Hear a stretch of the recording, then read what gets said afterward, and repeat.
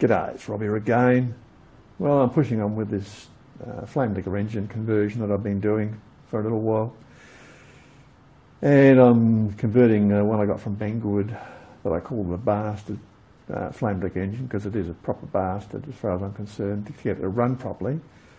And Banggood don't even sell it anymore, and I can see why, because a lot of people never got it to run. I got it to run, but then it wouldn't run, and anyway, I played around with it and tried to improve it, but nah, a lost cause. So I'm converting it to a popping engine design, which I've also played around with. And whether it runs or whether it doesn't run, at the end we'll have to wait and see. And I have to do some milling on it to make room for the valve, the little arm valve that the poppins have. And rather than get out the vertical mill slide and a lot of muck around, I'm just using this little 775 DC powered spindle assembly, which I use all the time. It's super handy, mainly for radial drilling and cross drilling. It is so precise, but it does a mighty good job, you know, and I've done light milling with it. Anyway, today we're going to put a 10 mil end mill in it, and we're going to mill aluminium with it. 10 mil is a lot for this little rig, believe me, even though it's going to be a really sharp end mill. But we'll see how it goes. I expect it'll be alright if it just goes slowly. And I'm running it from a Gofert 0 to 60 volt DC power supply that I got from Banggood, 5 amp, excellent unit, suits this motor perfectly. If you go beyond 5 amps with these motors, they'll get hot, they'll start to get hot, whereas with 5 amps, even at 40 volts for what is a 32 volt motor, the motor stays cool as a cucumber, so it does a good job. So anyway, that's the rig. So yeah, let's get on with it and see if it actually has got what it takes. Has it got the right stuff? Yeah, let's see.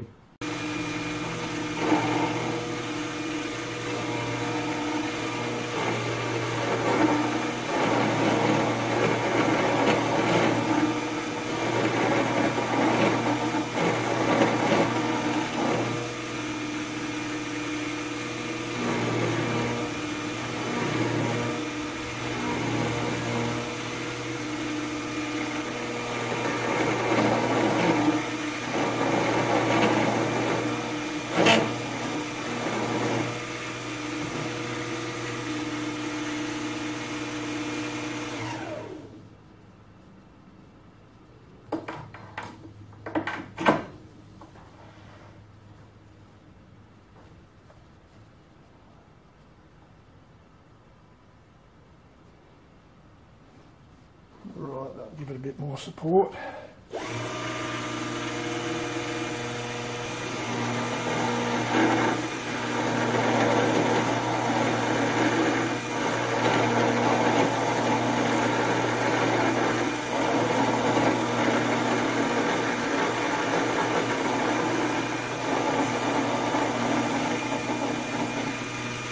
I'll crank it up a bit.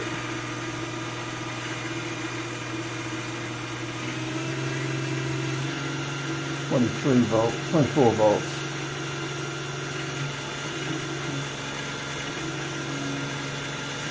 This is a NACO coated end mill, so it should handle it alright.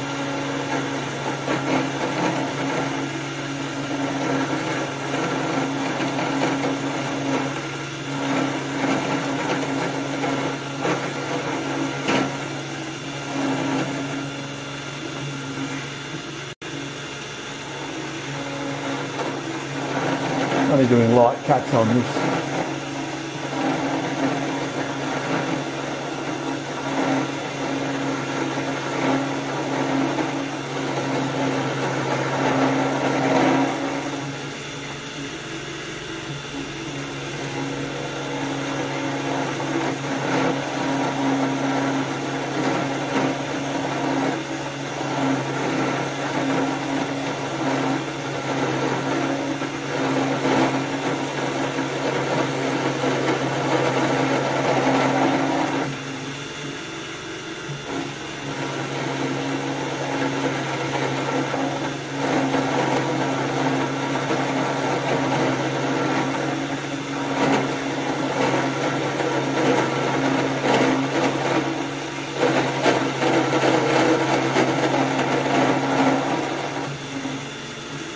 give it a bit of a drink. Won't hurt. Although these end mills won't gall up with their NACO coated, but it might help it cut a bit better.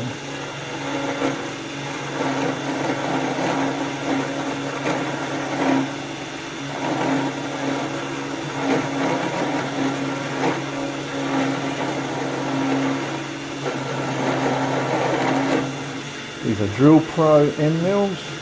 This one is 10 mil.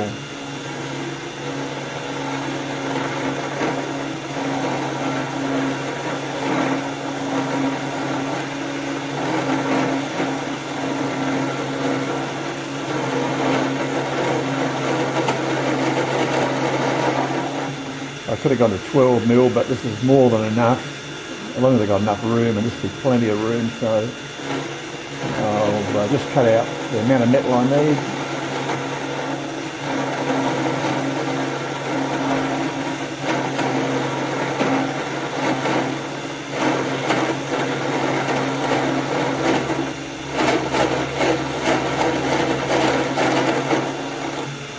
The beauty of doing it this way rather than the mill side is that the big chuck will hold it in position a hell of a lot better without damaging it and marking it.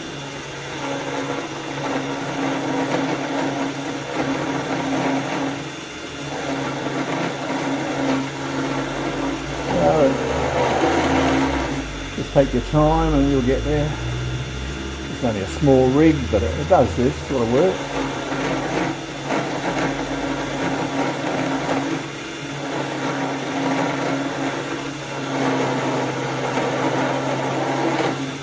Spindle's in bottom gear, so slowest rotational speed, so that's not moving either. You don't need a lock on that, it'll just sit there quite happily. Because it's not rotational force, it's horizontal.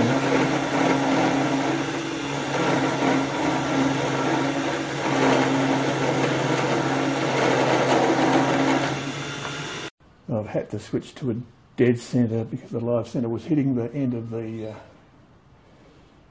top slide, which I've got canted around to bring back the drive unit so I can get a longer end mill in there.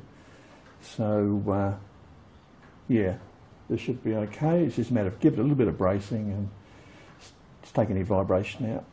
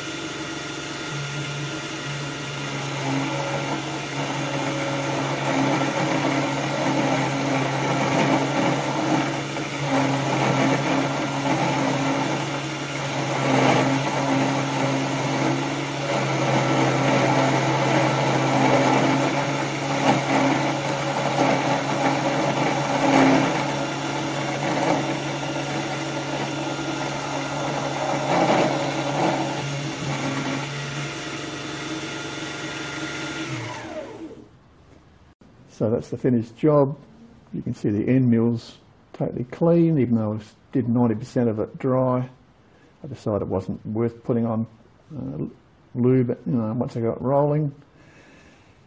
And yeah, as you can see, the blue NACO does not gall like you can get with ordinary high-speed steel. Definitely worth considering if you're going to buy some end mills, blue NACO. There's a blue Nano as well. They're probably very similar. Similar sort of coating I'd expect, but anyway, these end mills are Drill Pro and they are blue NACO. So yeah, now it's just a matter of take it out and clean it up and get on with the job. can see we milled out quite a bit. There's plenty of residue there. Yeah, it did a good job. No problems whatsoever. So, you know, if you haven't got a mill, well, there are ways around it. So there you go, milling job done. Turned out great. That's all you can ask for. And who needs a mill? All right, I hope you got something out of it and saw what the little Drill Pro spindle assembly can do. Pistons done, cams on. It's just a matter of working out the rocker mechanism and we're good to go, hopefully. Okay, that's it for now. See you next time. Cheers.